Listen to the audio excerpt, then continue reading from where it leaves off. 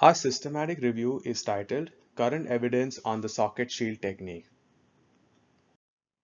For our study, socket shields were described as root fragments intentionally retained in close proximity to or in contact with dental implants in order to preserve or promote buccal, proximal, or crestal alveolar bone.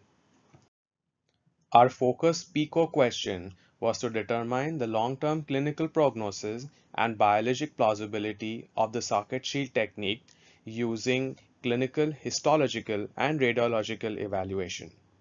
Our secondary objectives were to provide a qualitative assessment of the available literature as well as a statistical distribution of the adverse effects and complications associated with this technique. An initial search strategy revealed that we did not have sufficient randomized controlled trials and prospective cohort studies for this systematic review. Therefore, we decided to include case control studies, case series, case reports, and clinical abstracts. In our inclusion criteria, publications in which implants were placed in close proximity to or in contact with root fragments intentionally retained to preserve or promote buccal, proximal, or crestal bone were included. Our exclusion criteria were root fragments not left back intentionally to preserve bone and implants unknowingly placed in proximity or contact with retained roots. Our search strategy using PRISMA guidelines is described in this figure. 498 articles were identified through database searching using keywords.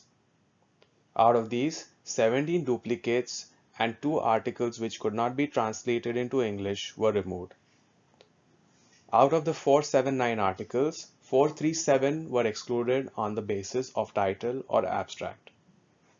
Finally, full text analysis of 42 articles was performed. Out of these, 19 were excluded based on the exclusion criteria described earlier. Finally, only 23 articles were included in this systematic review, and a descriptive analysis was performed. This figure describes the hierarchy of available evidence in this systematic review. One article was a case control study, and 22 articles were case series and case reports. The studies were further divided on the basis of animal histologic and clinical assessment. 2 studies which had both clinical and histologic components were included in both these groups. Among the histological studies, 19 dogs with 70 socket shields and 70 implants were assessed. 82.86% of the implants had complications or adverse effects. In the clinical studies, 144 patients with 136 socket shields and 136 implants were assessed. 24.26% of the implants had complications or adverse effects.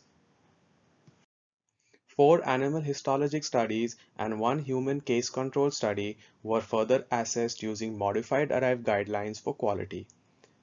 Score range for this guideline was 0 to 28. The animal histologic studies had scores ranging from 15 to 20. The human case control study had a score of 4 over 28.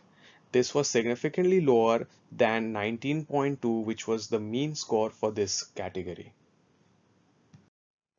The distribution of complications and adverse effects in histologic studies is described in this figure and the table. 66 complications were recorded in total in all of the studies. 54.55% complications had mean crestal bone loss ranging from 3 to 6 millimeters at 4 months. 27.27% dealt with failure of osseointegration due to fibrous healing. 9.09% of the complications showed PDL cementum formation on the implant surfaces. 7.58% of the complications had either inflammation, mucositis, or peri-implantitis. Finally, 1.52% of the complications were seen as implant exposure. Complications and adverse effects associated with the socket shield technique in the clinical studies is described in this figure and the table.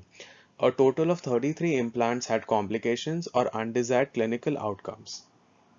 78.78% of these complications were buccal or crestal bone loss around implants. 15.15% had shield exposure, 3.03% had pocket formation, and 3.03% had a deficient ridge.